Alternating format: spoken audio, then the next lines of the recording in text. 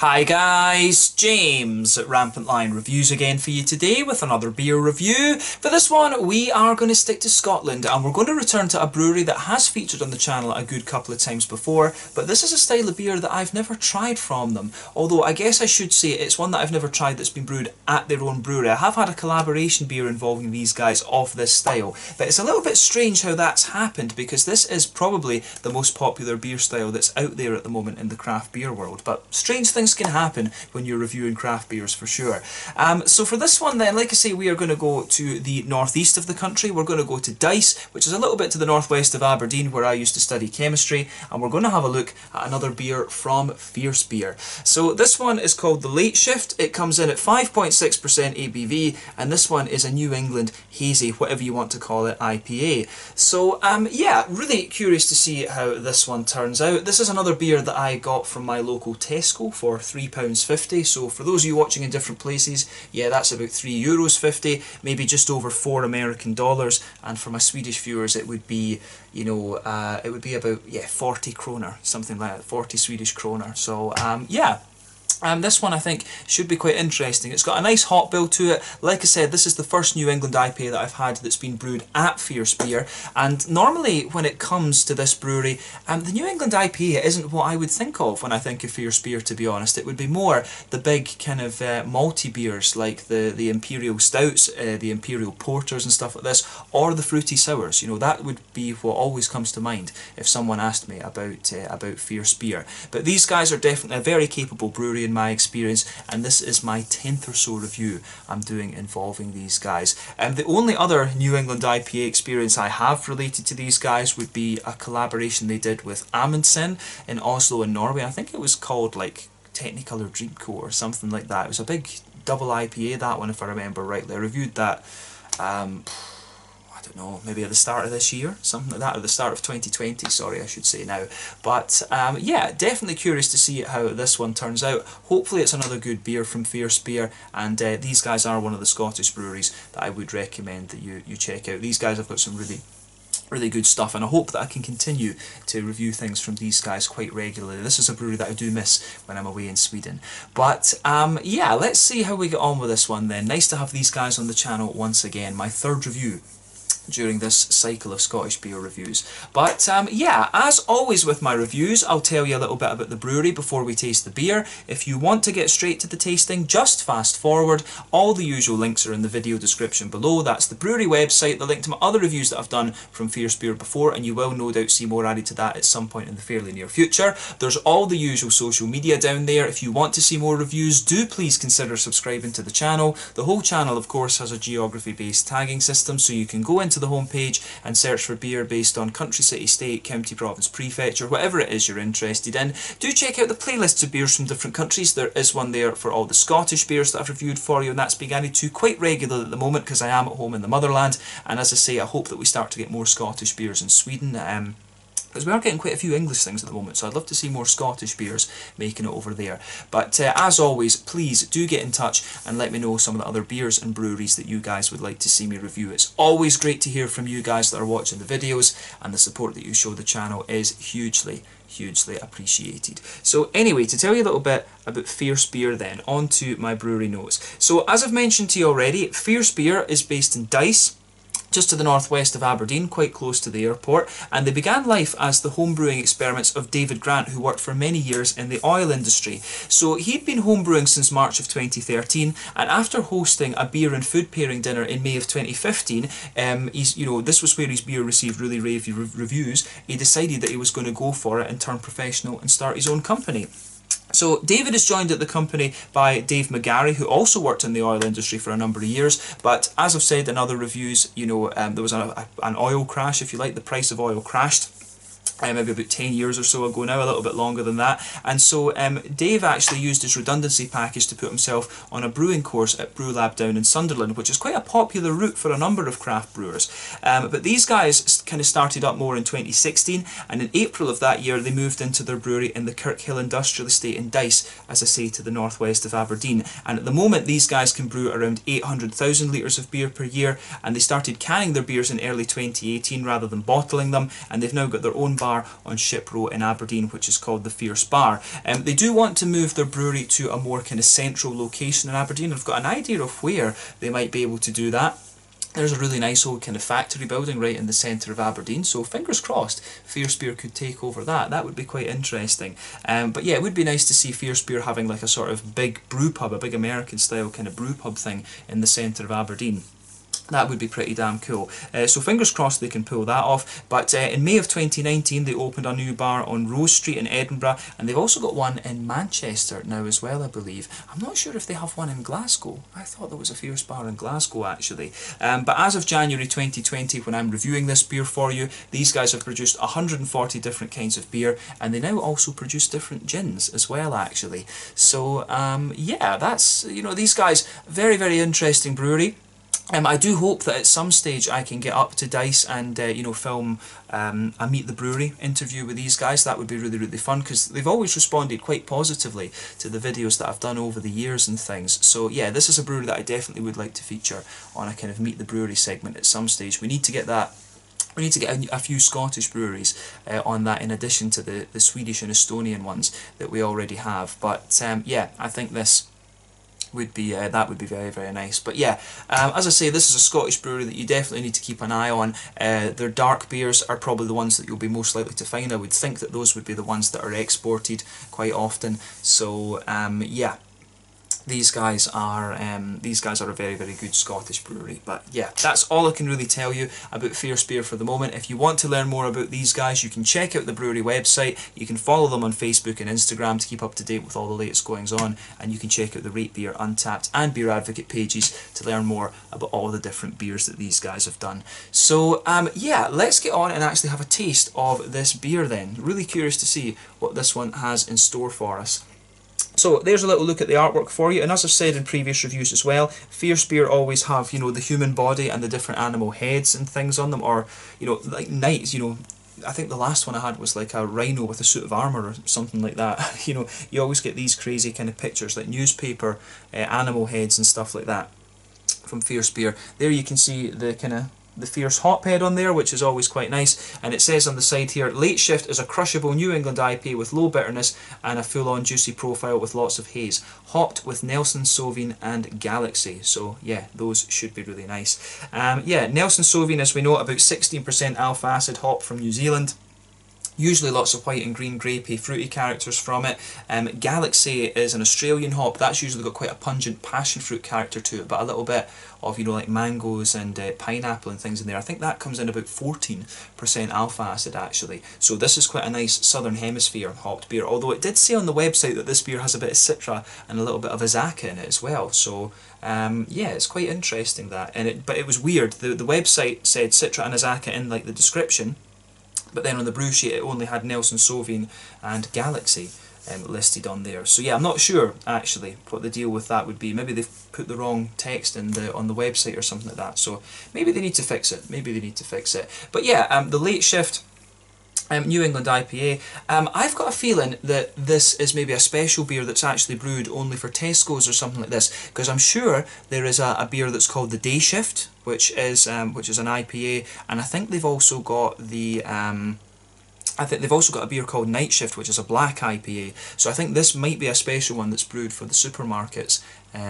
Although, correct me on that if I'm wrong. Some of you guys who are drinking the Fierce beers a little bit more often than me will probably know that. So let me know about that in the comments section below. So I wonder, is this one that's brewed for the supermarkets? But yeah, this was bought in Tesco, like I said. But yeah, 440ml can, this one. New England IPA, 5.6% ABV. Let's get stuck into this guy and see how we go on. It does say on the side here that this one has wheat and oats in it. So this one I think should be quite good. At 5.6% though, you are kind of getting into the almost session IPA territory there. But in fairness, some of the best beers, some of the best IPAs that I've had this year, to be honest, have been the lower alcohol ones. And the other thing I forgot to tell you as well, I did write down in the brewery notes about what the malt base of this one is. So this one has malted oats, Vienna, dextrin, Pilsner and Cara 30 malts. I just got reminded of that there when I saw the colour of this one. So yeah, Remember, the thing that decides the colour of your beer is 1, the type of malts that you use, and 2, the length of the boil. So the longer you boil the beer, and usually for a New England IPA it's somewhere between like 70 and 90 minutes, but the longer you boil the wort in a beer, the more the sugars caramelise, and thus you get a darker colour out of it. So this one, as you can see, is quite rich in its colour compared to some other New England IPAs. I just washed this glass as well and I'm still getting carbonation stuck to the side of it. It just shows you how sensitive beer actually is. But yeah, as you can see with this beer, if I shine the light through it, this one is actually quite a murky this one's quite a murky looking New England IPA, this one, quite a rich orangey leaning colour. You can see that when we poured this beer, there was about a half finger of a frothy, I would say perfect white head on this one. That's just faded away to be quite a thin foamy layer, but it does have a fairly impressive foamy ring just around the edge of the glass. But yeah, definitely quite a rich orangey character coming out of this one. And what I will say is, the level of haze that you're getting out of this for a 5.6%er is a bit ridiculous. It is quite impressive. So yeah, if I stick my fingers behind the glass there, you can see that is just crazy. The level of haze that you'll get in these New England IPAs is due to the wheat and the oat content, and you know, it's a bit strange because theoretically, as you go up the alcohol scale into the IPAs, the double IPAs and so on, you should have more oats and wheat, and the beers should get hazier, but then you get ones like this that are low alcohol and they're just hazy as hell. You know, that is just absolutely crazy, the level of haze that you're getting out of this one. I've had triple IPAs that are not as hazy as this. So yeah, I've got a feeling, I wonder if this is going to be a more oat or a more wheat heavy New England IPA, but when we taste it, I'm sure we'll be able to tell. But yeah, lovely, quite rich orange colour. This one, if we're comparing this to the fruit juices, as I often do, I would say that this beer is like a kind of mixed tropical fruit juice in terms of its colour. But yeah, it looks very nice for sure. So yeah, nothing overly surprising about this beer in terms of its appearance other than the level of haze that it has. So let's take a closer look at the aroma and just see how we get on with this one. I'm very, very curious to see what this beer has in store for us. I think it's going to be pretty damn awesome. Oh, yeah, that's nice. Yeah, Southern Hemisphere hops all the way on this one. The Galaxy and the Nelson Sauvin just complement each other really quite nicely. You've got the pungency of the Galaxy in there, and then the slightly kind of softer and more oily Nelson Sauvin coming out, but we'll come to that a little bit later. I always like to do the fruits last. We'll focus on the malty side of things first. So you can smell on this beer straight away. I think this is going to be quite a wheat heavy New England IPA. New England IPAs can lean towards different things. They can be oaty, they can be a bit more yeasty, they can be wheaty, and sometimes they can be a little bit more barley malt orientated. It just depends. Depends on the brewery and what the brewer likes, usually. But this one for me, I've got a feeling this is going to have quite an oaty presence to it at the same time, but I think the wheat is the one that's maybe going to take the lead in that. You can just kind of smell the thickness of this beer when you can just smell the thickness of this beer when you go into the aroma. So yeah, straight away with this one, you can get that typical sort of white bready thing that you're always going to get, but if you take the aroma in quite deeply, you can smell, you can definitely smell a bit of the bitiness of the wheat, and it's quite a, you know, at the same time, it just feels, it just kind of smells a little bit almost gloopy, if you like, but it's not quite as sweet almost, and not quite as smooth, if you like, as you would get if it was the oats that were taking the lead. Usually the oats just give you a big smoothness and a little bit of sweetness. This one definitely smells a little bit more kind of thick and almost, doughy's not the right word, but just a little bit more thick and gloopy, and that makes me think that the wheat is going to take the lead in the malt base here. So yeah, this beer, it really does smell just really thick in the malt base. So yeah, white bready notes, a little bit of a kind of oaty creamy character I think as well, which is very nice. Yeah, lovely oaty smoothiness, a little bit of thicker kind of wheaty notes in there, and if you take the aroma in more deeply, you start to get the wheaty bitiness out of the beer. But there's also a fair little bit of brown sugar in this one, which I think will be coming from the Vienna malts. Vienna malts have a lovely, you know, McVitie's digestive biscuity sort of thing, and maybe a little bit of a kind of straight up caramel, to be honest. So I really like how that, I do like how that goes together, to be honest with you. So I definitely like what this beer has going on for it, for sure. So yeah, this is a nice smelling beer. Yeah, malty side of things, yeah, smells quite thick, quite wheaty leaning, but you do get a bit more of the oats as your nose kind of adjusts to the aroma here. You can smell the soft white bread underneath and a little bit of the kind of biscuity, brown, sugary qualities coming out of it as well. So yeah, the malty side of this beer is quite interesting. I'm curious to see what it actually comes across like in the flavour profile. But yeah, onto the hoppy side of things then. On the green side of the hops, there is a teeny little bit of earthiness to this one. You're always going to get just a little bit of it. But the green side of the beer for me is quite, when you sugar the beer up, you start to get a little bit more of a floral character out of it. You do start to get a nice little bit of floral aromaticity on this one. You do get a nice little bit of floral aromaticity on this one. And then the more that you smell of it, I think the floral aromaticity lingers there, but there is a slightly softer grassy component as well. But remember, I think this beer is going to lean towards that kind of floral side of things. I mean, you've got two hops in there that are, I think, you know, Nelson Sauvigne's about 16% alpha acid, and Galaxy, if I remember rightly, is about 14. So it's not surprising you've got a big floral component here. But remember, with New England IPAs, the majority of the hops are added later in the boil, and that means that they give you less of a bitter component than they do a fruity component. You know, it's all about when in the boil you add the hops. Early on gives you the bitterness, later gives you the flavour and aroma profile of the hop more than anything. So Nelson Sauvignon can have a hell of a spiciness, but not a lot of people know that about this hop, because usually it's a late addition hop, but if you add it early, big spiciness out of it for sure.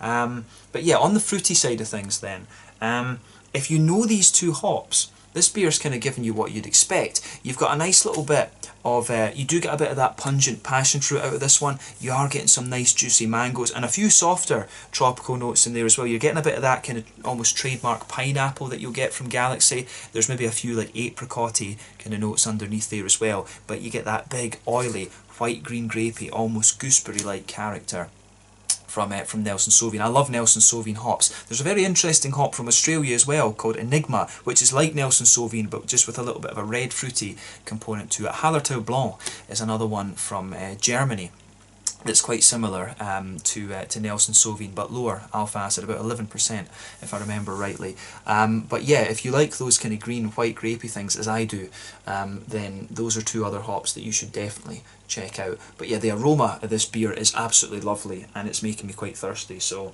yeah, take a little bit of time to enjoy the aroma of this one. As you say, the fruits come across as quite oily overall, I would say, in the aroma of this one. I think the Nelson Sauvignon starts to come out the more that you smell this one. So yeah, take a little bit of time to enjoy the aroma of this beer before you get stuck in, but we're going to taste this one. This one is the Late Shift, a New England Hazy IPA, very hazy IPA I would say, or whatever, you know, New England Hazy IPA, whatever you want to call it, coming in at 5.6% ABV from Fierce Beer in Dyce, just up to the northwest of Aberdeen.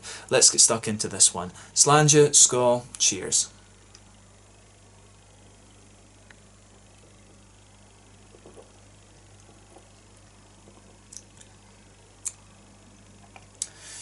Oh yeah, that's pretty damn solid, absolutely. Yeah, like I say, this is my first time trying a New England that's been brewed at Fierce Beer, and it certainly doesn't let you down. It certainly does not let you down. It's actually quite a little bit more kind of crisp and drinkable, if that makes sense, compared to what you might, this style is generally speaking, but this one actually there's a little bit more kind of crispness to it than you might expect just from the look of it, just because of the haze. But it's a very nicely done beer, so thumbs up to Fierce Beer for this one. Quite a crisp, easy drinking one, but at 5.6% you would kind of expect that.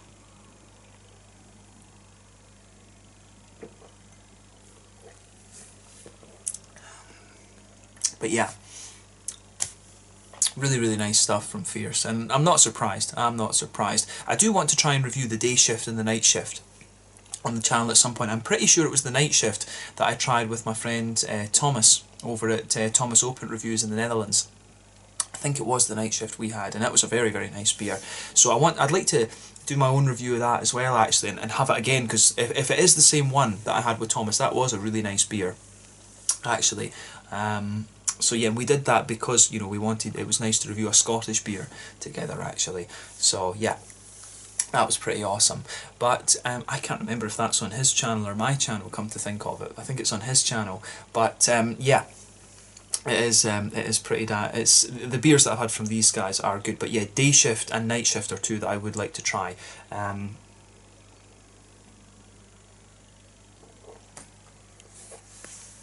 So yeah, let's break down the flavour profile of this one then, but it does get a big thumbs up from me, this beer. I think this is very good.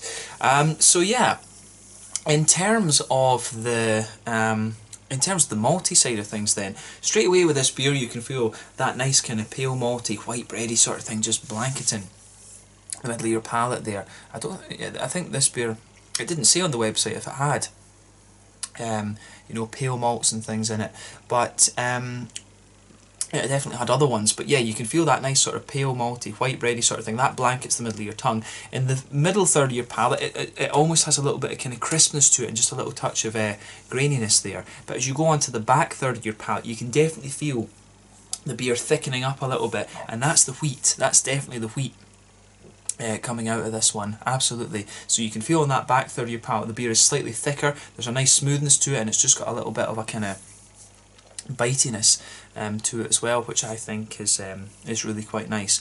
So yeah, it's definitely interesting how that goes together for sure. But yeah, I think the further you go into the aftertaste, the beer does get a little bit grainier in the middle of the palate, and then a little bit bitier on the wheaty side of things. So yeah, interesting malt base to this beer for sure.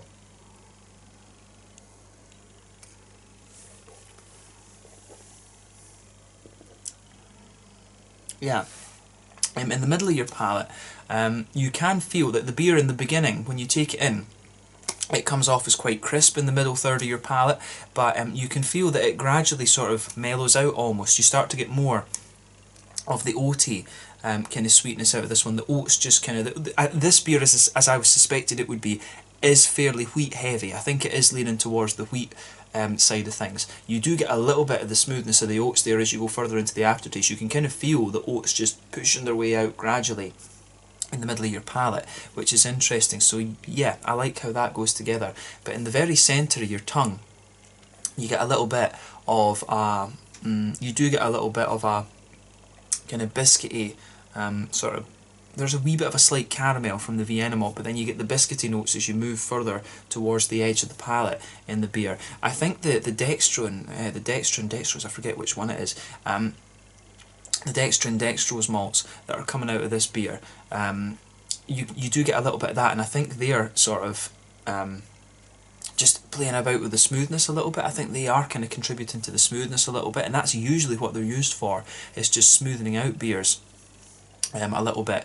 But yeah, this beer, it actually strikes me as, like, you know, sort of a quite old school malt base, if that makes sense. And the point of reference for me would be the O.O. Narangi from Gothenburg, or the GBG Beer Week beer 2016, or the Amazing Haze from Stigbergs. You know, those were the first Swedish New England IPAs that I had that I tried. Those, if I remember rightly, were my kind of introduction to the hazy IPA style, to be honest with you. And the malt base that comes out of this one does remind me of those quite a bit. This is a more really bready leaning, and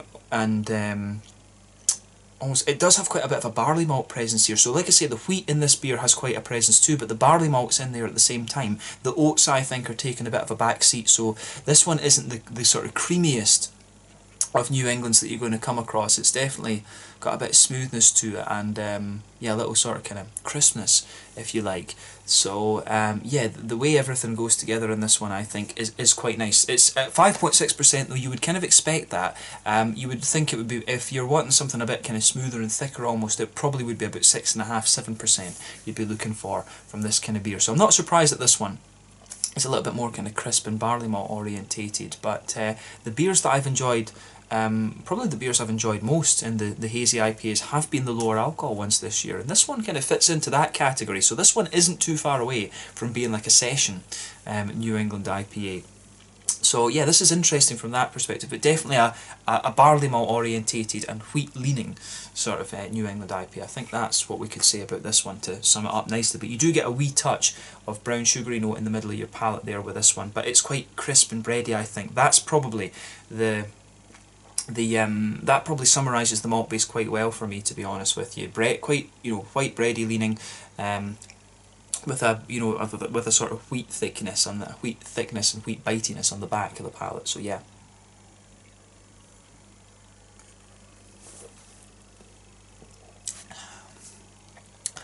But yeah, I like how that that goes together for sure. Yeah, that's the malt base covered. You maybe get one or two little woody notes coming out of it the further you go into the aftertaste, just little subtleties from the yeast or whatever. But yeah, on the hoppy side of things then, back corners of the palate, there is a nice little bit of, there is a little touch of earthiness to this beer. As you move further forward, it's got a nice little bit of, there is a wee touch of herbal quality there, but as you reach the front corners of the palate, it does have a very nice kind of floral aromaticity. Which I think suits it quite well. It just gives the beer that wee touch of bitterness, but this is not one of the most bitter hazy New Englands that you're going to come across, but we'll come to that later. Round the front curve of the palate, it's distinctly lighter and more grassy. The floral notes on this one, I would say, are more aromatic than they are like spicy or resinous or whatever. It's just quite it is quite well balanced in that regard. But on the front third of your palate, that's where you get that nice juicy bubble, where the that's where you get the nice juicy bubble and those fruity esters just roll their way out of the beer. And this one is kind of what you would expect, but the fruits are a little bit softer than I was expecting. So yeah, as you go on that front third of your palate, at the back you get those more pungent tropical notes from the Galaxy in this one.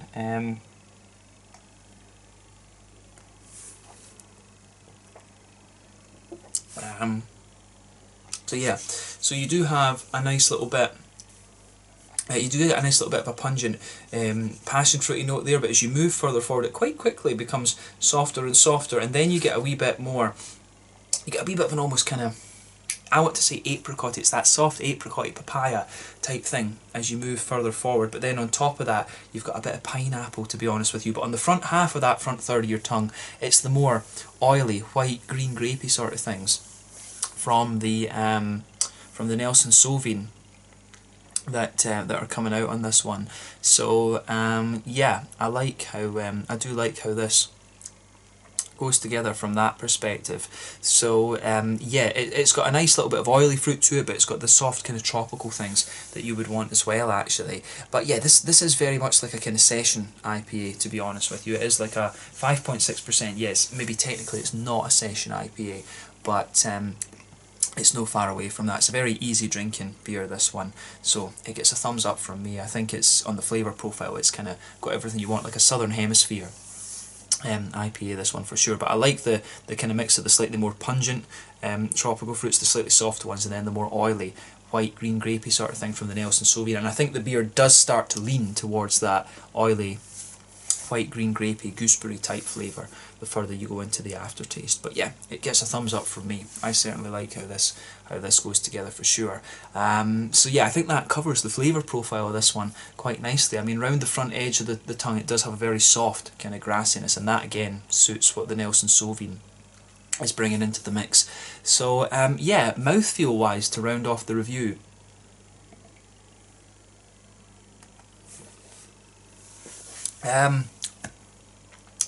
yeah, I'd say this one's kind of at the bottom end of mid-bodied. Carbonation's fairly smooth. It feels, again, as you often get with Scottish beers, it feels very, very clean. You know, we're always proud of our tap water in Scotland. It's a source of national pride, that, absolutely. Everyone's like, Scotland has the best tap water. And you can really feel that in Scottish beers, the kind of cleanliness of the water, for sure. But yeah, this one is really nice. In that sense, yeah, so nice kind of clean mouthfeel. That helps add to the kind of crisp vibe that this beer has, and carbonation is fairly light for sure. But yeah, some really nice hoppy notes to this one. This is not the most bitter beer you're going to come across. This must only be like 20-25 IBUs, something like that.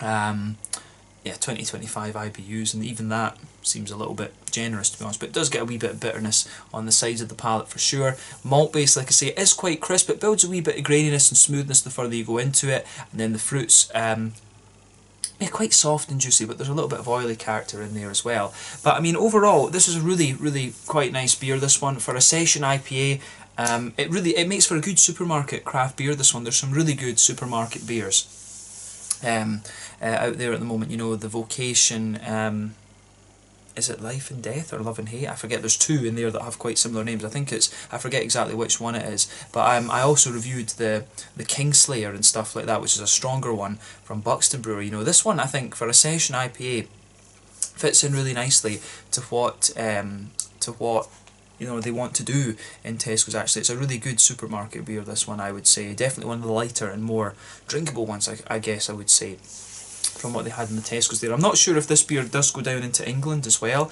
in the supermarkets, but certainly this is one that is fairly readily available in Tesco stores in Scotland, and yeah, it does the job. It absolutely does the job, and it's nicely crafted, and you can't ask for much more than that these days. There's so many New England hazies on the market, that's all you can ask for is a well done beer, and Fierce have delivered in that regard. So yeah, I think that's a nice way to kind of round off this review. I need to try some more New England IPAs from these guys, because I doubt that this one is the craziest one that they do. I would guess that there are some other ones out there that are really kind of more mind-blowing, if you like, but it's well done, and you can, as I say, for a supermarket beer, that's what you want. That is exactly what you want. So hopefully fairly soon I could review the night shift and the day shift. That's definitely something I want to get done on the channel soon, maybe in February or September.